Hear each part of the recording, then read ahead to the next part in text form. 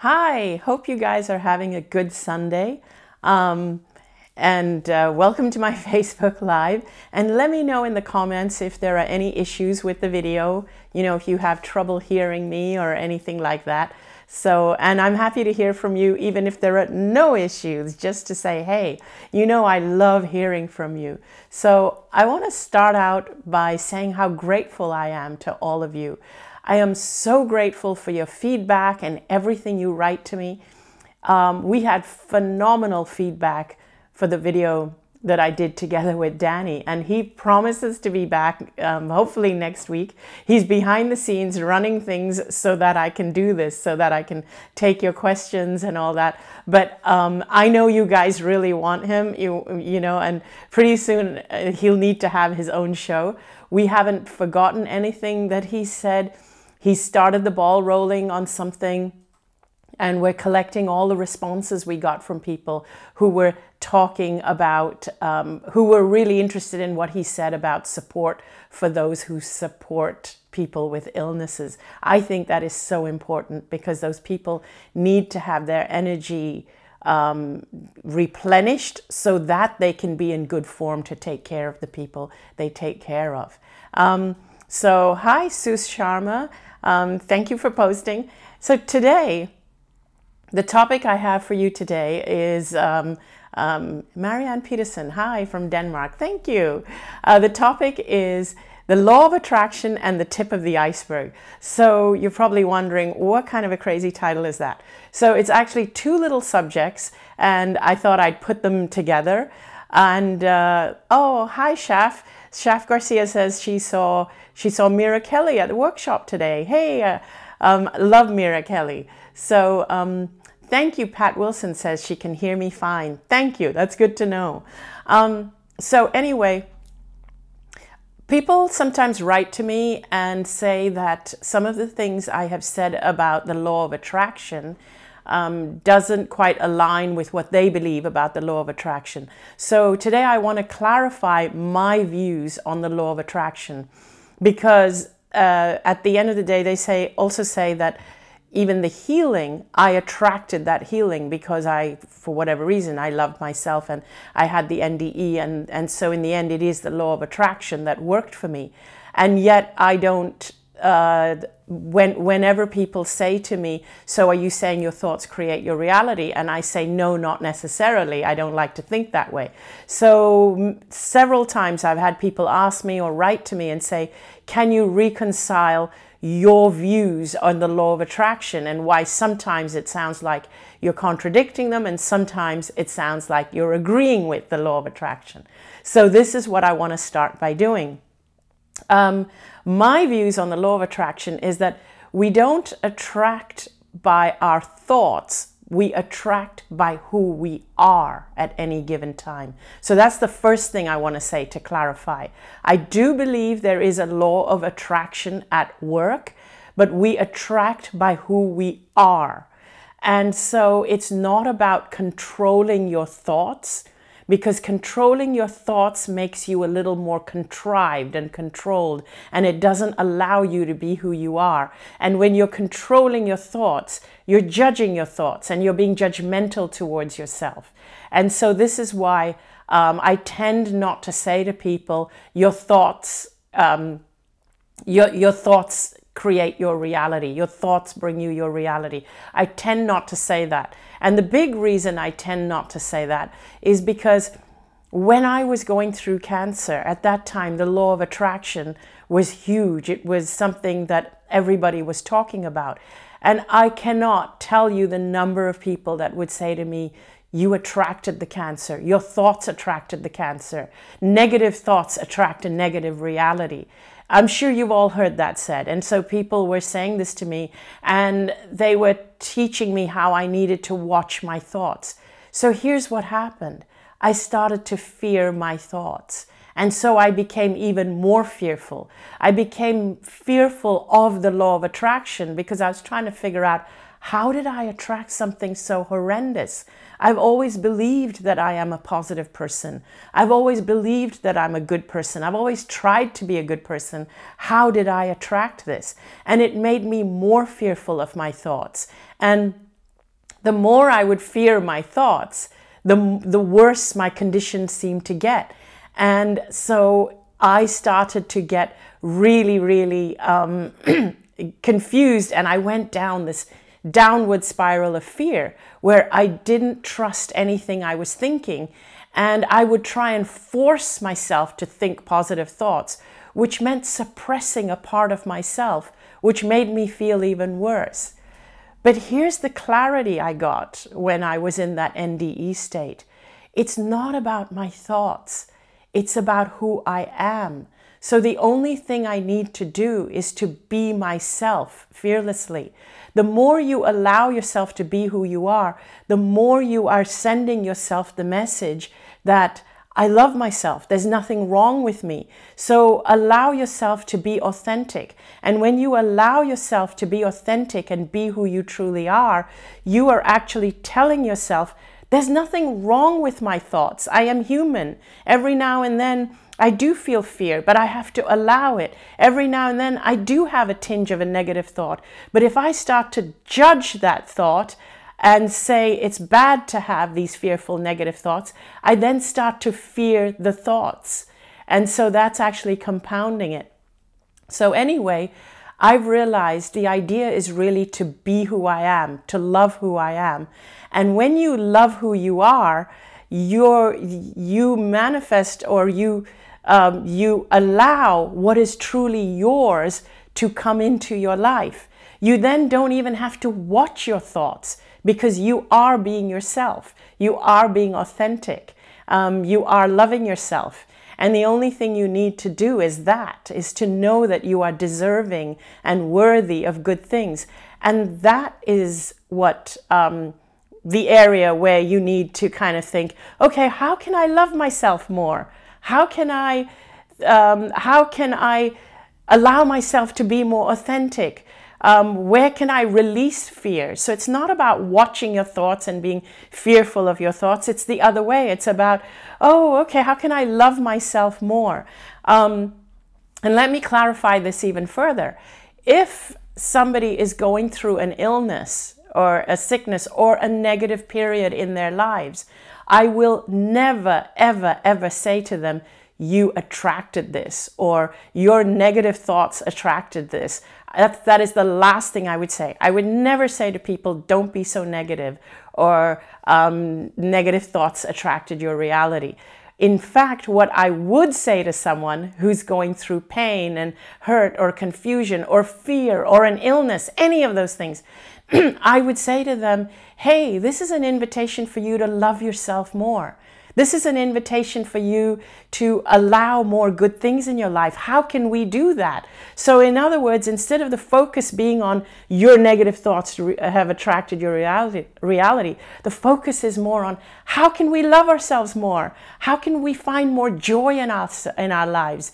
What are the things that make you happy? I would actually help them to focus on the joy, the happiness, and on how to love themselves more so that they can be more authentic, because you attract who you really are. When you are joyful, then you allow more joyful things to come into your life.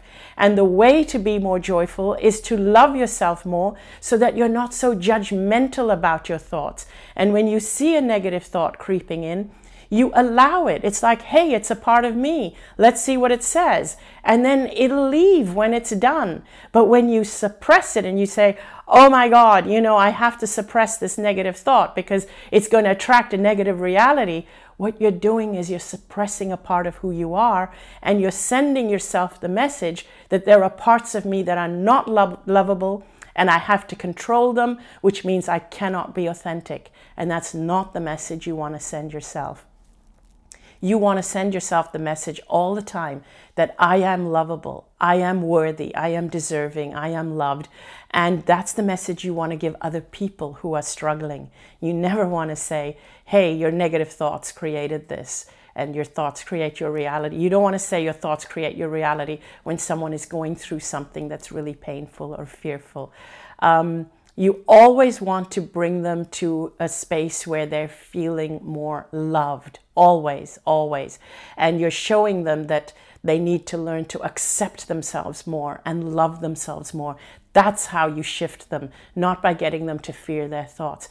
Just remember, love is the answer to every single problem in the world. Love is the solution to everything. It really is.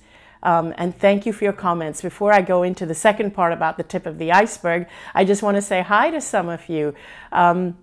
Margaret Saunders, thank you. She says, your words have blessed my life so much. Thank you for that. And I just love getting comments from you. There's Margaret on the screen. Thanks for punching that up. So now that this takes me to the second question. Oh, wait, before I go to the second question, let's punch this up on the screen. Massimo Mastrangello. I hope I pronounced your name right, Massimo. So I haven't read this question yet, so it's the first time I'm reading it. Okay, Anita, so what if you have a huge, huge desire in life? Where does this desire come from, and what should you do about it? Is it correct to try and focus on it with your thoughts, feelings, i.e. apply the law of attraction? That is a great question. So let me tell you my thoughts on this first. When I was going through my illness, of course, the greatest desire I had was to get well. And during that time when I had this desire to get well, I started to do vision boards. And I would, at that time, it wasn't a digital vision board. This was back in 2005. So it was actually a board, a cork board that I had purchased, and I would cut out pictures of people who are well and healthy and paste them and pin them on this cork board, which was great for a while. But when when I didn't see it manifesting in my body, I got even more fearful. And so the thing about vision boards sometimes is that what I realized later is that when you create a vision board, when you focus on a desire, you may be limiting what is in store for you. And sometimes when you don't see your desire manifesting in the way you want it to, you start to feel fear. And when you start to feel fear, it again sets you back. You lose that place of love. What I tend to tell people is that all you have to do is just be who you are. And I'm going to tell you more about that. Your question is actually going to be answered in the second part of this video, which is about the tip of the iceberg, Massimo. But because I'm so glad you asked that question, because that is the question that is part of the second part of what I designed for this video. But what I realized was that when I died and came back, I realized that the future that was actually in store for me, my higher self, my inner self, the part of me that manifested itself to be me in this life, had a destiny for me, a dharma for me, that was bigger than what I could imagine. Therefore, what I was actually putting down on that vision board was limited compared to what was in store for me. In other words, allowing my illness to manifest fully and then take me into the healing catapulted me into a different reality than what I could ever have imagined before. I hope I'm making sense, but what I'm trying to say is that right this moment, when you create your vision or your desire for your future, your vision is limited to what you can see or what you know right now. But maybe there is a future waiting for you that is greater than what you can imagine. And most of us are incapable of imagining something greater than what we currently know. And so the idea is to leave an open-ended future. And the way I leave an open-ended future is just by focusing on the now, and how authentic I am and how fearless I am in allowing whatever the future has for me. So my only job is to love my current self and to find joy and in this current moment, do what brings me joy in this current moment so that I feel my most elevated self and just get to the most elevated self I can be. And as long as I am at that place, then the future that I allow to unfold will be my greatest future beyond what I can even imagine. And that's what I discovered, that whatever I put on those vision boards did not match the life I am experiencing today. I could not even have imagined the life I am experiencing today. I did not even know that such a life existed as the one I am living today. So don't limit yourself. Don't limit yourself with goals, with vision boards and things like that. Leave it open-ended. Your only job is to really is to express fully in this moment, to be fearless in this moment, to find your joy and your expanded self in this moment. And that's the next part of my of what I'm sharing today is how do you do that? How do you do that? Okay, so here's the thing. Before I go into that, let's say hello to a few people. Let's say hello to Biljana Sklor. I hope I pronounced your name correctly. Thank you. Thanks for your comment. Thank you for sharing yours and Dr. Wayne Dyer's work. He is with us now. Yes, Biljana, he is so with us at this moment, and so are all our other guides and the rest of our own self. So here's what I want to tell you about loving yourself, or about being who you are, or being yourself fully, or finding your joy. The question that people have for me is, how do I do it? So firstly, it's not about how, it's about understanding who you are. You are the tip of an iceberg. What you can see, this physical body that you see right now on the screen in front of you, and your own, look down at your body. Look down at your body and see it for what it is. And what I want you to realize is that this body is just the tip of an iceberg. You are actually much, much greater. I'm sure all of you have seen pictures if you just go on Google and just Google iceberg. And I'm sure all of you have seen pictures of icebergs where excuse me, the bigger portion of the iceberg is below the water and you don't see it. You don't see the iceberg. About 80% of the iceberg is below the water and all you see is 20%. That's you. 80% of you is in the other realm. You can't see it with your physical eyes, but it doesn't mean it doesn't exist. And when I speak about six sensory beings, or being aware of your sixth sensory self, it means being aware of that 80% that you cannot see. But the interesting thing that most people don't realize is the part of you that you cannot see is actually bigger than the part of you that you can. So when I tell people love yourself, all they do is they love the tip of the iceberg, the self that they can see. So people will say, hey, I have massages, I go for my hair, I do work on myself, I take care of myself. How come my life is still like it's such a struggle, and how come I still don't feel I love yourself?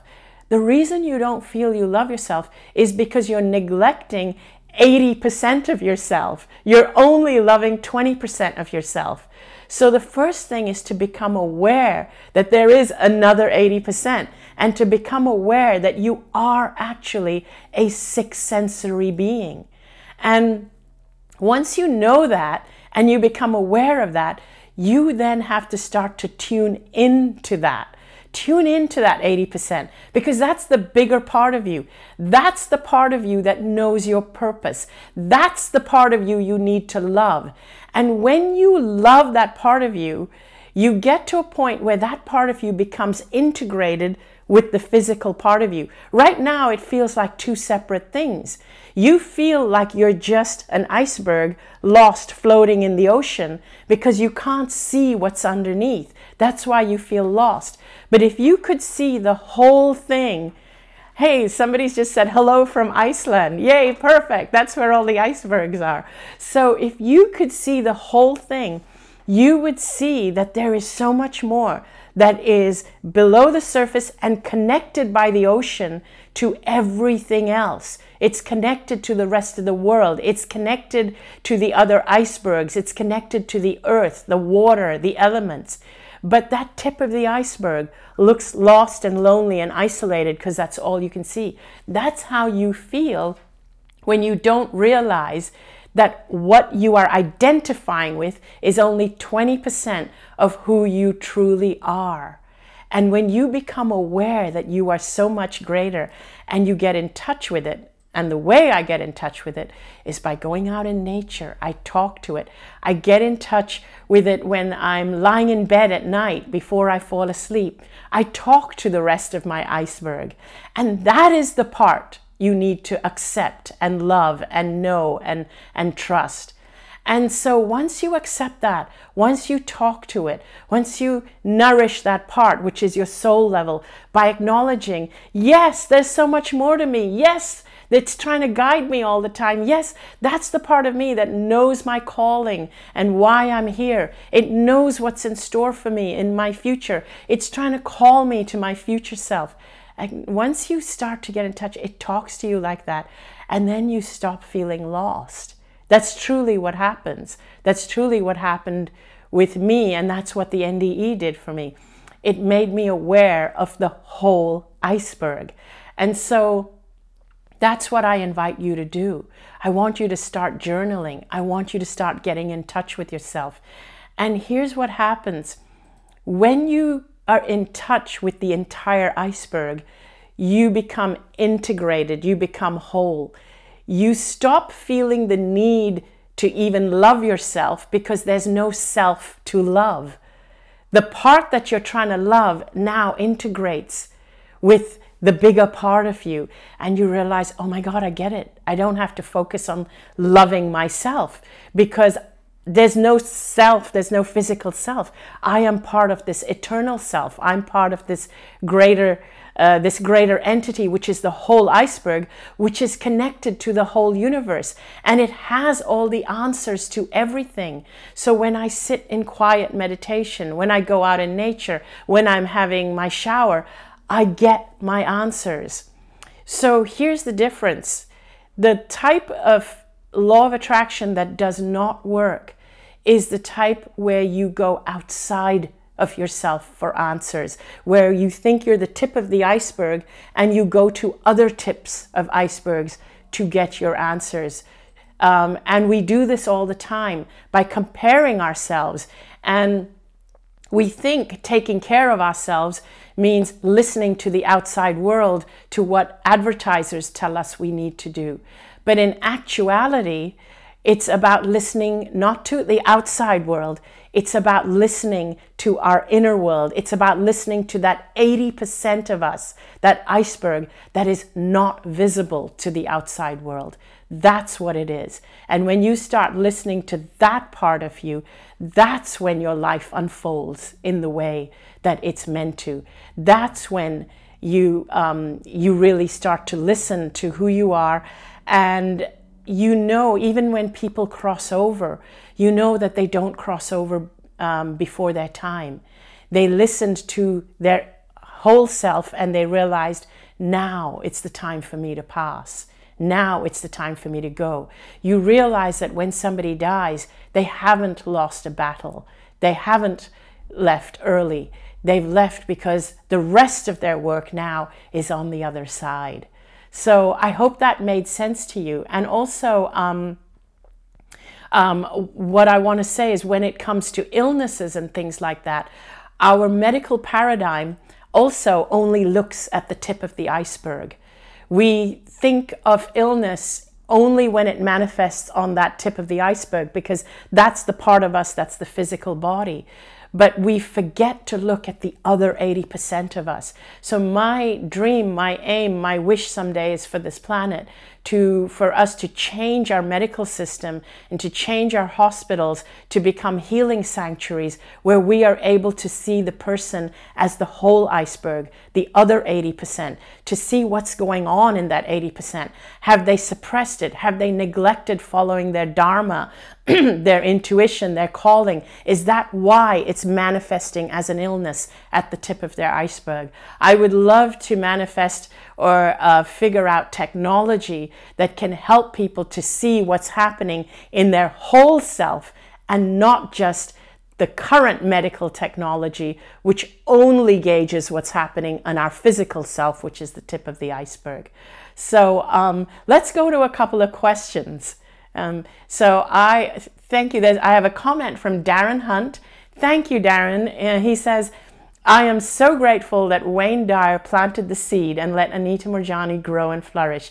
Thank you, Anita, for planting the seed of self-love to heal so many. Thank you so much, Darren. That's such a sweet note.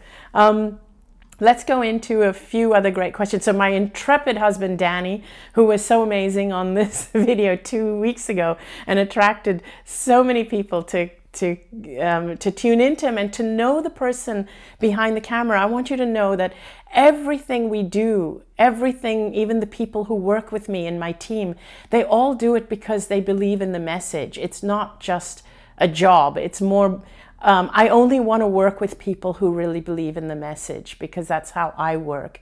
So we have a question from Maria Carvajal Cabrera. I hope I pronounced your name correctly, Maria. You say, can I speak to the rest of the iceberg with my child? Can we speak each morning and at night together? Oh my God, of course you can. That is the best thing you can do. So the best thing you can do with your children is to make them aware that their physical body is just the tip of the iceberg, and that there is so much more to them than what they can physically see. There is so much more. If a child is getting bullied at school, not only is it just the tip of the iceberg that's being bullied and they need to get in tune with their whole self, they also need to realize that the bully is only coming from the tip of their iceberg. They're coming from a place of weakness. There is so much more to that person, and they don't realize it. They don't see their greatness, so they need to diminish others in order to feel great. That's basically what a bully does. I have a question from Var Maria Chanel. We can punch it up on the screen. How can we know that we are this bigger self that you talk about? Couldn't it just be an escape into a fantasy self? I really have trouble seeing and knowing myself as more than these tangible 20%. I guess all I can ask you is to try talking to yourself. I mean, let me put it this way. So let me put it this way. I'm trying to think of how to articulate it in a way to really get it across. When I first came back from the near-death experience, I realized that everything I had been taught to believe ran counter. It ran completely opposite to what I needed to know and believe in order to live a healthy, happy life. And the main thing being this, that we are actually six sensory beings, and our sixth sense is actually the bigger part of us. It's the 80% part of us. And whereas we have been taught that we are only 20%. So here we are, 100% of us trying to squeeze ourselves into believing that we are just that 20% tip of the iceberg. That's why we're so messed up. That's why this world is so messed up. We are six sensory, maybe we're 10 sensory beings. So if that iceberg is 100, if that iceberg is 100%, but we only see 20%, that means maybe we're 10 sensory beings being squeezed into believing that we're 5 sensory beings. And that's why we struggle. So I realized everything I had been taught to believe ran counter to what I discovered as being true when I was on the other side.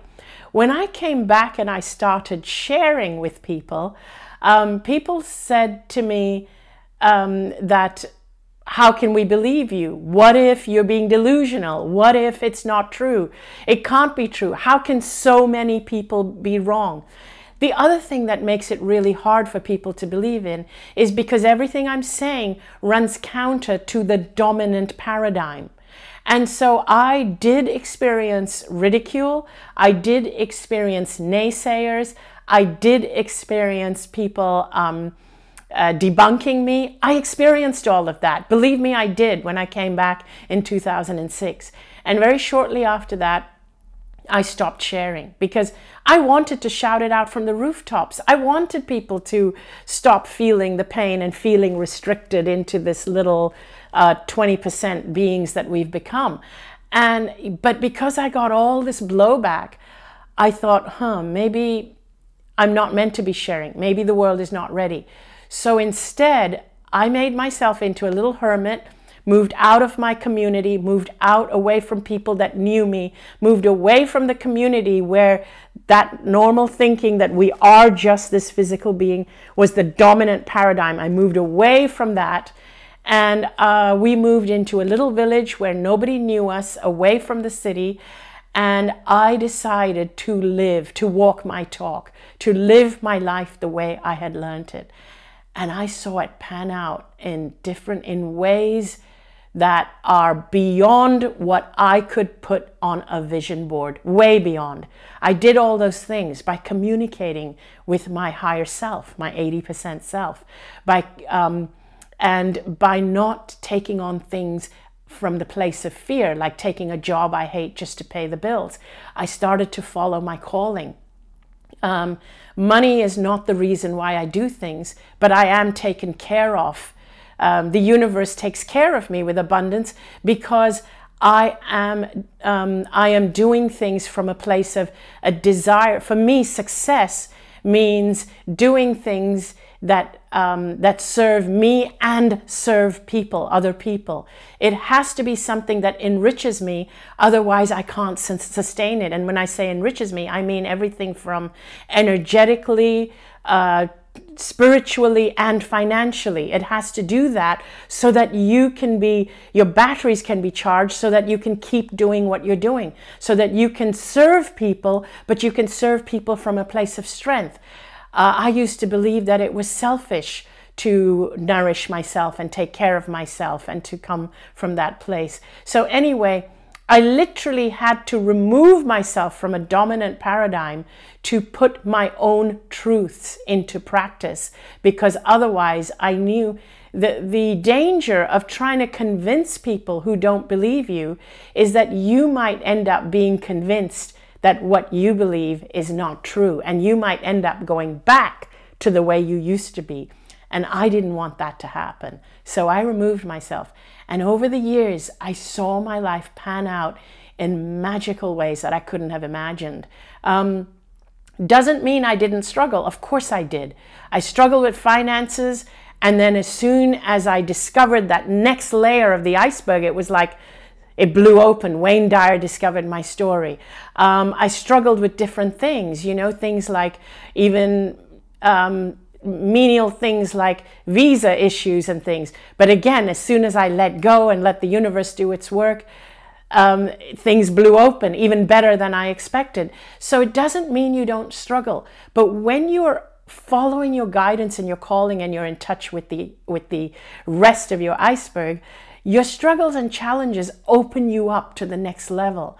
Now I understand what my dad meant when he said to go and live your life fearlessly. It means to always be yourself fearlessly, regardless of the challenges, regardless of the struggles, regardless of the naysayers, regardless of the people that debunk you. Always be yourself. Always be yourself fearlessly. That's what he meant about being yourself fearlessly. It's not about trying to be what everyone else wants you to be to fit in to the dominant paradigm.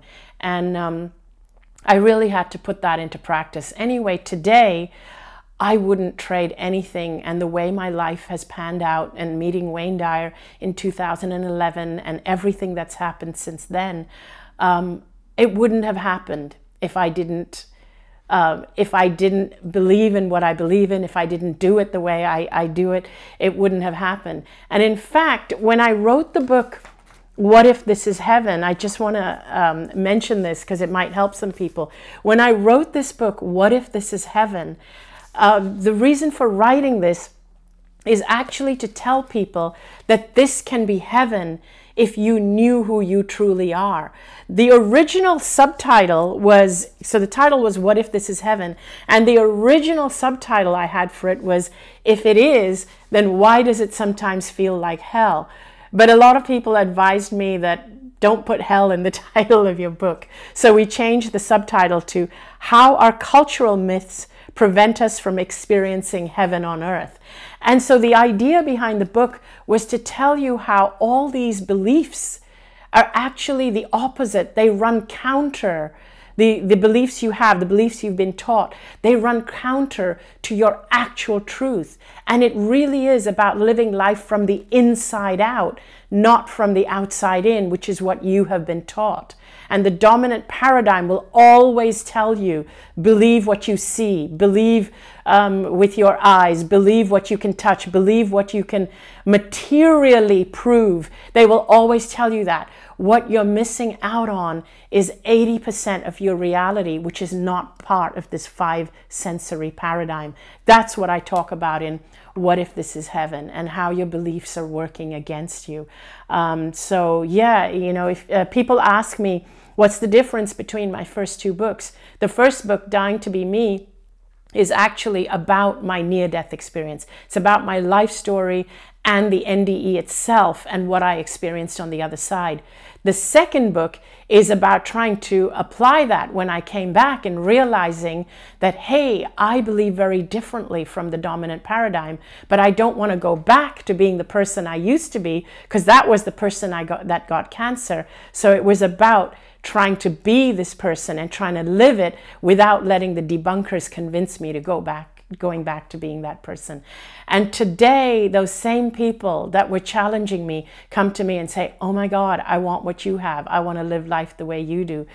The thing is, yeah, I guess, you know, you have to be a little bit delusional to live life that way and to experiment, because soon, when you start to experiment and to speak to your higher self, when you start to call your higher self into your life and integrate it, your higher self, that 80%, is actually connected to everything. It has access to everything. And as you start to do it, what happens is it starts to get comfortable coming through you. And it happens more and more, so much so that it's undeniable.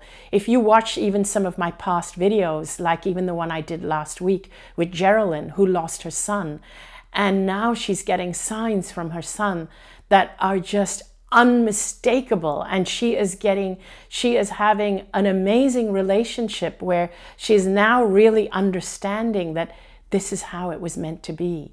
He was struggling, and now he's fine. He's so happy now, and this is how it was meant to be. And it's taking her to a whole new level of her life.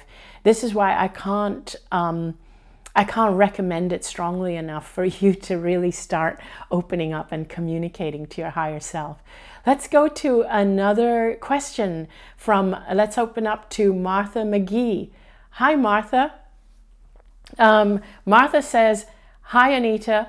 Please speak about how to overcome debilitating chronic illness for those who are suffering and feeling hopeless. I know it's always really hard to see people who are suffering. And what I would encourage those who are going through debilitating illnesses is to really develop their own personal practice of connecting with their higher self. I don't like to give people dogma, and one of the reasons I don't like that is that when you're going through an illness, and if I say, this is what you have to do in 5 steps, you have to wake up at 6, you have to meditate, blah, blah, blah. What happens is that when people miss it, when they don't do it, they start to feel fear that, oh my gosh, my illness is going to be worse.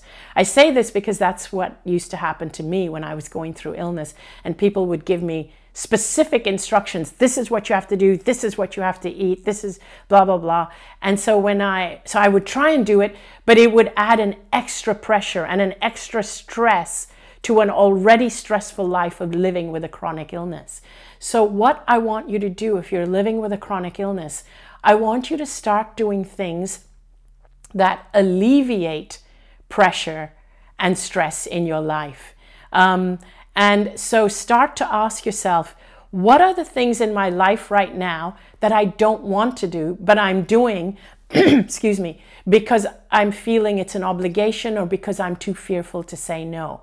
I want you to make a list of those things. And I want you to figure out painless and kind ways to start eliminating those from your life, because you need to do that, because your illness may even be your body's way of saying it's time to take care of yourself. So start to eliminate the things that are causing you stress and pressure. That is the first thing to do if you're facing a debilitating illness or anything like that. The second thing to do is to start learning to receive. Receive good things in life. Receive from people. It's time for you to receive. You've been giving and giving long enough, and chances are that's what led to the illness. So start to learn to receive. The third thing is to create your own practice of self-love and connection with your higher self, one that works for you. I don't want to give you more dogma and more stuff to follow. Create one that works for you. Something like waking up at a specific time in the morning that works for you, and making something for you that's nourishing to eat, and then spending 30 minutes connecting with your higher self, listening to music, going out in nature. Create some kind of a ritual or something that works for you. And when you practice this ritual, tell yourself, I am on the path to healing. And during this practice, connect to your higher self. But be aware that you are connecting to your higher self, and be aware that this practice that you are developing, unique for you, is taking you on the path to healing. That's what I would do if I was going through an illness right now. We have a comment from Valerie Hopko Turker. Let's punch that up on the screen. Thank you, Valerie. I am planning on using your children's book in my 4th grade classroom for Valentine's Day. Oh, thank you. My children's book is illustrated by the beautiful Angie DeMuro, and it's called Love, a story about who you truly are. And so we put that together really just to help children, because people keep asking me, how can I make sure that my children know how to love themselves?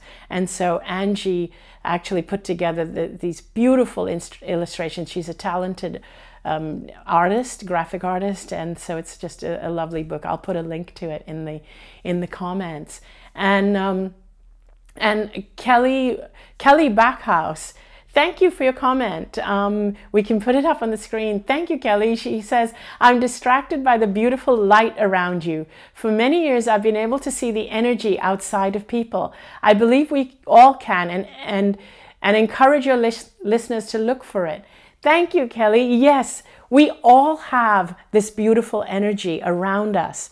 And thank you for bringing that up, because that's another thing, is we all have life force energy. And when you are doing things from a place of fear, from a place of obligation, you're actually shrinking your energy. So I always tell people, consciously look for things that make you feel love and make you feel joy. So thank you for bringing that up. Look for things that make you feel love, joy. Spend time with children, with your pets, and that'll increase your energy immediately. It'll increase your life force energy. I love doing these videos connecting with you, and so for me that increases my energy. And we have a question from Christina Floria. Let's put that up. Christina says, how can you escape your inner fears so that you can stop putting on obstacles by yourself? Gosh, I wish you were here in front of me. I would ask you more details about that question. Now, fears usually come from the outside, even though you may feel that these are inner fears because they're fears in your mind. But let me tell you that when you go deep enough, there is only love, only love. And truly, this is the truth. It means you're not going deep enough. Fears are only from the outside world. The outside world is a space of duality, and currently it's the outside, our outside, current outside reality of what's happening in the world right now is at an imbalance where it's being run more by fear than love. And a lot of you who are empaths, you're feeling it more. And because you're feeling it within you, it feels like they are inner fears. But believe me, they are being triggered by the outside world. If you were truly able to shut out the outside world for a while, if you are feeling this deep inner fear, you need to shut out the outside world. You need to shut out the news. You need to shut out, even take time out from people who are triggering these fears. And you need to get in touch with your inner self, the rest of that iceberg that's connected to the universe, and your fears will dissipate and you will start to get more clarity of your purpose. When you have more clarity of your purpose and your calling, the fears affect you less. The fears of your outside world become less powerful to you because you have a calling, you have something to follow, you have a beacon or a light to follow. So what you need to do if you are haunted by fears is to find time away from the outside world and to get deeper into your inner world. And although our purpose here, your purpose of being in a physical body is to be very much in this physical world. However, we can get imbalanced and we can get pulled too much by the fears, which means you need to balance that and go inward and become drawn again by the love that is the inner part of you, the other part of you, the other side. And you need to get back in touch with the calling and the intention and the love that drew you forth into this world. Let's go to a question from Michelin Callan. Hi, Michelin. Let's pull that up. Thank you. Michelin is one of the angels that works in the From Healing to Whole group. It's the group for people who are hurting and in need of support. Thank you for mentioning that. Sometimes I hesitate to mention the group, and I'm so happy you mentioned it because I worry about you guys getting a flood of people coming in, but let's do it. I have a Facebook group, and I will put the link in the comments. It's called From Healing to Whole. They're ready to receive you guys. So any of you going through deep going through health challenges, debilitating health challenges, deep spiritual, emotional challenges, join this group. It's where healers and those who need healing come together to help each other and support each other. If you are a healer listening in, if you have something to give and you have time you want to share, please also join this group. So I'm going to put a link, so please check it out, please join. And it's a beautiful group where angels go in to heal other people, and those who need healing are in there receiving healing. It's a group where you need to learn to receive because you're deserving and worthy. I have a question from Sergeja Ice. I hope I've pronounced your first name correctly. Let's punch it up on the screen. And Sergeja asks, how to not be so much of fears of everything, anxiety, panic, and be down with energy. Thanks. Love you, Anita. Thank you. I love you too. The way to not be so fearful is to shift your focus to love. And for me, it means getting in touch with my inner self, getting in touch with my inner iceberg, if you like to call it that, getting in touch with that higher self. And loving myself really means loving that whole me. And as I said, most people think loving yourself means just loving that tip of the iceberg. It means loving the whole you and the part of you that is in touch with everything. And when you are in touch with that, that's when the fears dissipate. That's when your focus shifts. So it is really about shifting your focus. Another question that keeps coming up from time to time is people ask me a little bit about my events, and they want to know more about what goes on in my events. A question that came up that was written to me is like, say, for example, on the 7-day cruise, what happens on the cruise? What do we do for 7 days? Or I'm doing a couple of 5-day events in Multiversity in Scotts Valley and also at the Omega. So what happens at these events? So here's what happens at many of these events. We are away from our environment, just like what I said is really helpful. It's very helpful when you're away from your environment and you're away from what I call the dominant paradigm, the dominant belief system. And so we are immersed in an experiential journey with like-minded people who are supporting each other. We create an atmosphere where healing can take place, because what we do is we actually get in touch with the whole of us, that 6, 7, 8, 9, 10 sensory self that we truly are. And we are in a safe environment where we can experience it, feel it, talk about it, share with each other, so that we can know that we're not imagining it. Imagine being with people who also feel it with you, so that you know, hey, this is really true. I'm not crazy. It's just that the people who are out there, they don't see it. They don't feel it. That's why many of them are struggling. And we don't judge the people who don't feel it, because what's to judge? They're the ones, they're struggling. They're having a hard time. The way for them to actually start to believe it is for them to see how our lives change from having this experience. So at these events, I also take you through your own near-death experience. We do it through music and sound healing, and we simulate a near-death experience where we have you visualizing that you meet loved ones and that you realize what your purpose is. And then when you come back, you have this renewed energy to go to a renewed energy and a renewed purpose for living your life again. We also speak about things like, what is your purpose? How to discover your purpose. And those of us in the group that are going through specific challenges, we all harness our energy together to help you heal those challenges.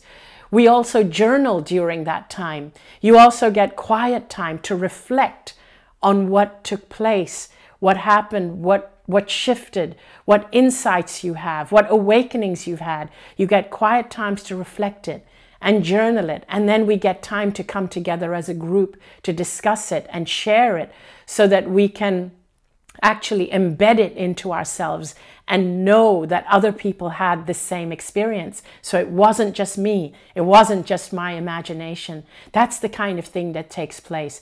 We do, at the retreats, we do evening meditations, sometimes early morning meditations, where we come together so that our energies can be aligned together and we can uplift like a collective energy. And it starts with healing from the self. All of us are healing each other, and I help to actually help you to bring that energy together and to get it as high as possible. We hold that space so that everybody can feel a level of healing. And so people can even feel, what does it feel like to be healed? Because one of the issues I have with our current medical paradigm, doctors are very well-meaning. They're very well-meaning. They're great people. They go in with the intention of helping people. But most of the patients there, they are being immersed in what it means to be sick, because our paradigm, our medical paradigm, focuses on illness. It focuses on searching for illness. These are the symptoms for illness. This is what you need to look for. This is what it feels like to be ill. Nobody tells you what it feels like to be well and energized and connected. That's what we want to show you. That's what I want to show you, and what I want to create, so that you have a sample, an example of what it feels like. And we hold that the longer we're together, 5 days, 7 days, in a space away from your environment, out in nature, whether it's out in the ocean on a cruise or out in the forest. if we are together, the longer we are together, the longer we can hold that space. So you know what it is in you to feel and to look for when you go back to your home environment. You then want to be able to carry that with you so that you can uplift the people around you instead of you then going back to the way you used to be, trying to be what everyone else wants you to be. So in other words, the longer you're in that space, the more you know what it feels like, and it's been embedded in you. It becomes a habit, so you can take it with you and you can uplift the people around you. So that's basically the idea behind my retreats and why I have rolled out these retreats where I want to be with you for longer periods of time. Having said that, I also do have one-day workshops happening next year in Germany, in London, and a few different places. So please, please check out my events. I love doing the live events because that's where we really get to play with energies and holding that space and watching people have their aha moments and their insights and sharing it with each other and giving each other permission to share who we really are with no judgment whatsoever. So that's, yeah, I get excited just talking about it. Let's go to, I think we have time for one final question, and that is from Ark. Hey, I hope I pronounced your name correctly, Ark. She asks, when is your movie releasing? Can't wait for that. I need to listen to this every day as my daily vitamin dose. Thanks for being such an amazing person. I know now how important and loved I am after being bullied and lived in fear for ages. I am free now. Yes, you're free. Thank you. Thank you for saying that. I get it. Your name is probably Archie, A-R-C-H-I-E. I got it now. And yes, you are free now. You know, as for the movie with Hollywood, you just never know. So I am just waiting to see when it comes out, and whenever it comes out, it's perfect. Thanks for asking for that. And yes, the idea is to become free. It really is to become free. And that is one of the things that I keep saying over and over.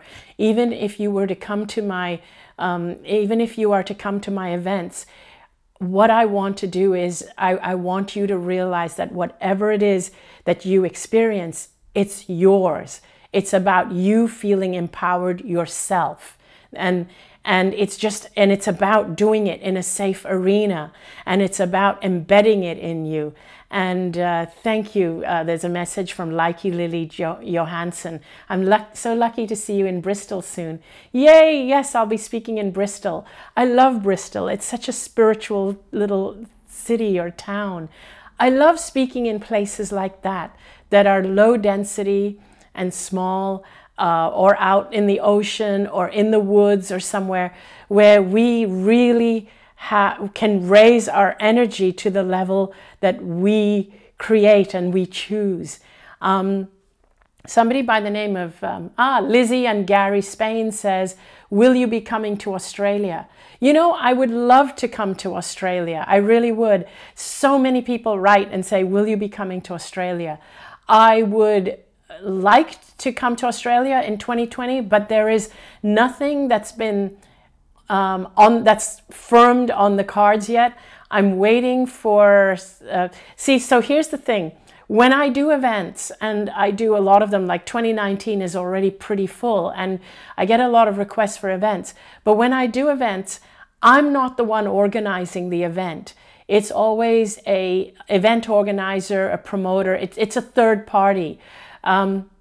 So when a third party approaches me and says, I would like to organize an event for you in this country, and then my team talks to them, and if it's viable and feasible, it's a go. So I'm still waiting for somebody from Australia to say, hey, I'd like to organize an event for you in Sydney or Brisbane or Melbourne. And that's what hasn't happened yet. All of you beautiful people who've read my book and watched my videos, so many of you have said, come to Australia, come to Australia. And oh my God, with all my heart, I want to come to Australia. I love Australia, but I haven't yet had a promoter event organizer come to me and say, I really want to organize an event for you in Australia. So there you have it. That's the reason I haven't spoken in Australia for a couple of years. When I went there, it was with Wayne Dyer, and the event was organized for Wayne Dyer, and I was his guest speaker. So I think we're coming up to time now. Gabriella asks, any retreats in Europe? Where can we check the events, please? You can check the events on my website at www.anitamoorjani.com/events. I would like to have some retreats in Europe. I have some wonderful people, event organizers in Europe, one who lives in Croatia, one who lives in Basel, who will be organizing some retreats in Europe for me further down the line. Unfortunately, 2019 is already pretty full for me with retreats. I have a lot going on. So no retreats in Europe at the moment. I have a full day event in Germany in March, but if you can come down to the States, I would love to see you, whether it's for the cruise or one of the other retreats. So thank you so much for tuning in. Please tune in to my video next week. I'll be back next Sunday. With a bit of luck, I can convince Danny to hop in as a guest.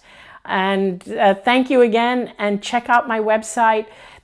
Check out my other YouTube videos. Many of the questions you ask have been answered in my other videos. Please subscribe to my YouTube channel. It actually helps me a lot when you subscribe, or when you subscribe to my newsletter or my YouTube channels. It helps me because what happens is that I often get people writing to me, asking me questions about where I'll speak or whether I've spoken about a topic, which I have already spoken about. But if you subscribe, you will actually get notifications when I'm speaking about those topics. So thank you so much again. Have a wonderful week, and I'll see you all next week. Bye.